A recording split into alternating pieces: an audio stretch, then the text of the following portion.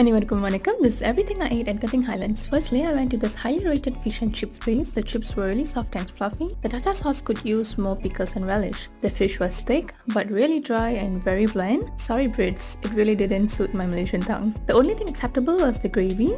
Next, I went to this restaurant just for the view. Got the black pepper chicken set as usual, burnt my tongue with the hot chamomile tea. Chicken was really juicy, perfect fried egg with pepper sauce, and crunchy vegetables were such a delight.